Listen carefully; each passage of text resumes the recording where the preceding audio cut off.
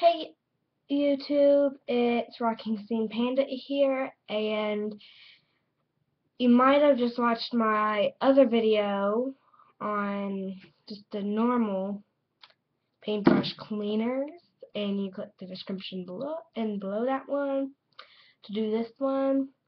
But if you haven't, I'll put the link to that video in this description if you want to see it. So I'm just going to show you how to make homemade paintbrush cleaners. So we're just gonna go ahead and make it to where you can see this. There you go. So first of all, you want to have nail polish remover. So you want to have a cap. If it looks like this, and you can just use this cap. If you don't, you can just try to find something that looks like that cap or that holds the equivalent amount. I'm gonna fill that up. I cut my finger and it got in there. And it doesn't matter if you overflow, that means you just gotta add extra there, and I mined it accidentally. Overflow. Ah, it burns. Yeah, I have to cut my finger, I got it in. So now you want to add, ow, if I can get this thing open. Gosh, don't be rude. It won't open. Oh, you're supposed to squeeze it on the sides. Okay. That would have been nice to know.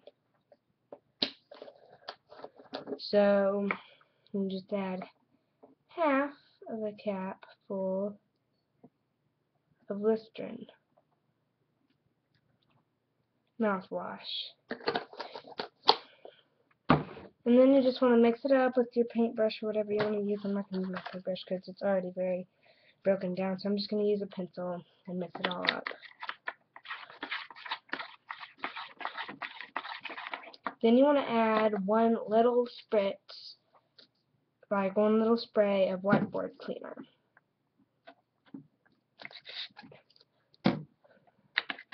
Stir it up. So to make sure it works well, I made this formula only once before and it worked. You just want to try it out. You can get a color and just try it out. Yep, it's already coming off the tip. You can do that a little bit. Yeah. See, some makes it stay on there more. Like it kind of hardens it.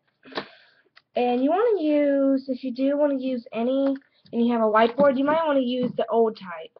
Your old ones, your oldest ones, because it will still be cleaning.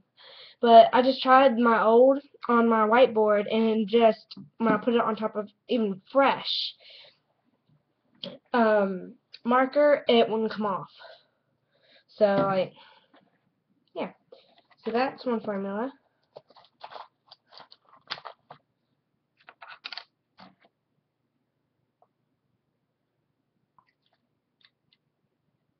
Just pouring it into my little formula holder. I just call them formulas. I don't know what they're supposed to be called, but. So now, this one, all you want to do is add a little bit of soap.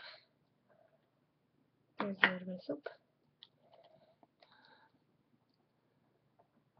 A little bit of Tangle Tamer, just to get this kind of watered down, like that. And then some water.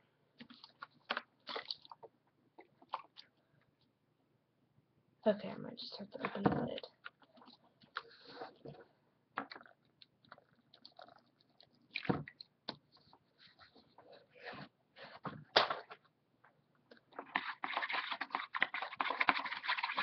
Yeah, so that Tangle Tamer with some soaps, like the soap I used, there will be chunks left, and you can just mush those chunks or leave them in there. It's not gonna kill you if you have chunks in there.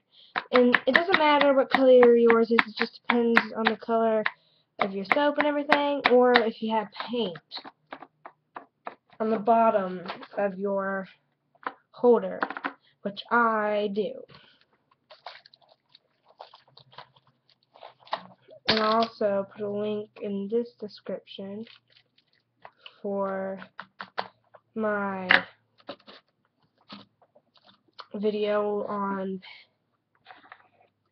paint cleaner holders, I guess you could call that, or water holders, or whatever you want to call it. Now this one, all you'll be using is water and mouthwash. And this one, you gotta put half and half.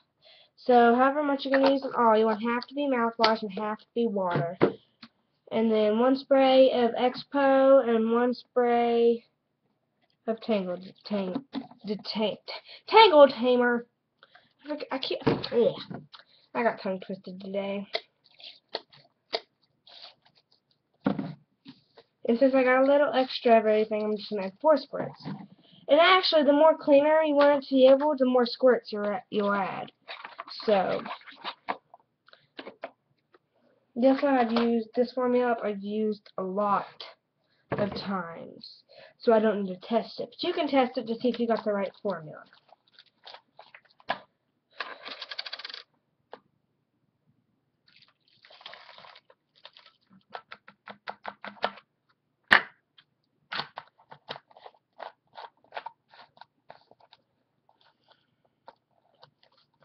Okay. I think that was 1, 2, 3. Okay, one more. Yeah, one more. Got one more.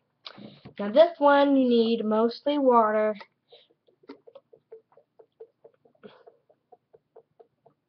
No, I have 5 more.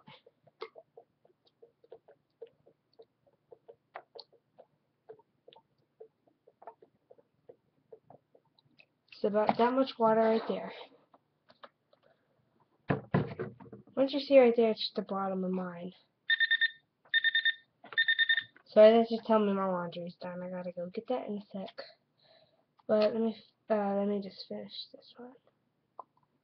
And this is homemade soap.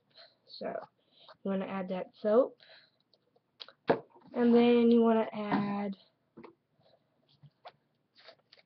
nail polish remover.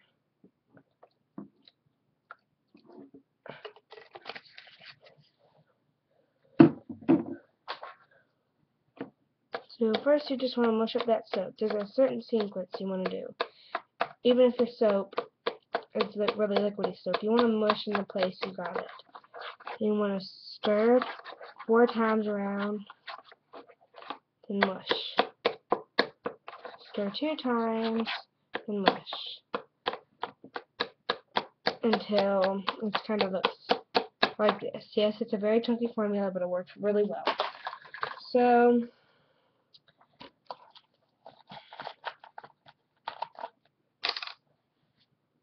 I'm just going to put that one up.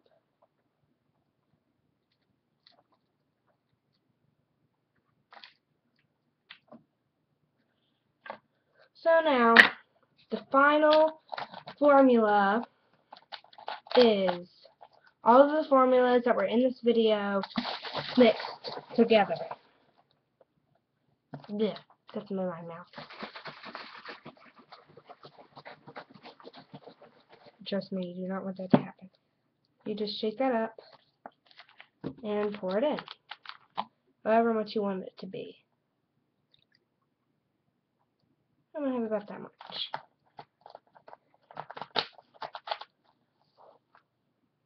So, that's pretty much my tutorial. Thank you. And I hope you enjoy it, and I hope you use these formulas.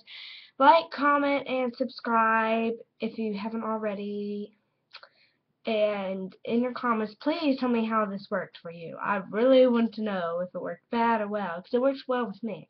But some paintbrushes are different. Like, let me find that paintbrush, like this one. It's different than those fuzzy paintbrushes, like the one I was using. It has those little bristles. They're little rubber bristles. So that one, you just gotta put it under water, or some of them are made out of plastic. You gotta rinse it, but not with, you know what I mean. Like, maybe different formulas. I might not work with those. I haven't used these on those yet, but. Well, thank you for watching this video. If you watched the whole thing, which some people might have got so bored that they left, you know what I can say to you? Good luck finding a better video than this. Thanks, bye.